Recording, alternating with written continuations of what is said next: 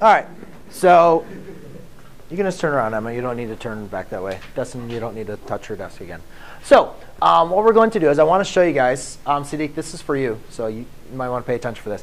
So what I'm going to show you guys what to do is how to solve this. Now, ladies and gentlemen, in any previous time that we've been doing factoring, right, we always wanted to set our equation equal to 0 to solve it. I'll go back through just a real quick example again. Let's say we had x squared. This was my previous example. X squared plus 5x equals, equals 14. Okay? We had to solve this. What we always had to do is solve by factoring. We always had to get this equal to 0.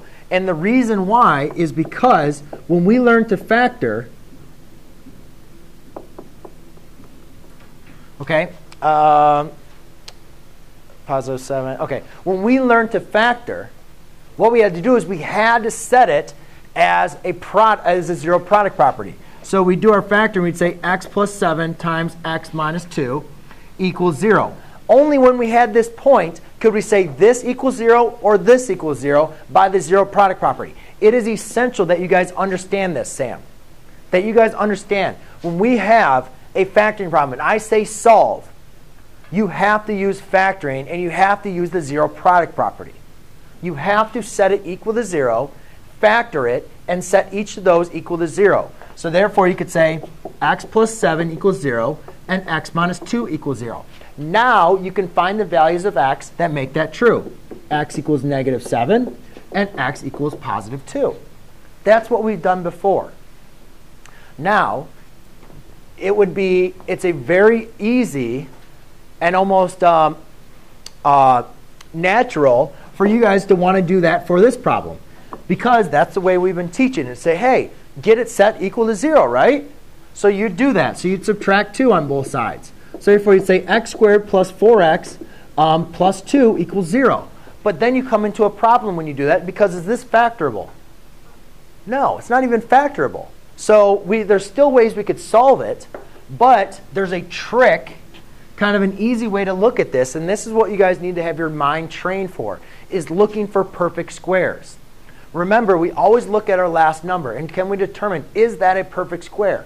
Or I'm sorry, is that a square number? Yes, 4 is a square number, right? It's 2 times 2. Then we say, is the square of that number, is that double? Remember we looked at perfect square trinomials? I said, is the middle term double your number? So is what two numbers multiply to give you 4, but then add to give you 4? And you guys can say, oh, well, that's x plus 2 squared equals 2.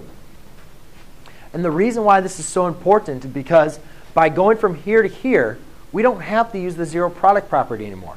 Why is it we don't have to use the zero product property? Because I can rewrite this as x plus 2 squared rather than two different numbers multiplying to give you 0. All right? So now what I can use is my inverse operations.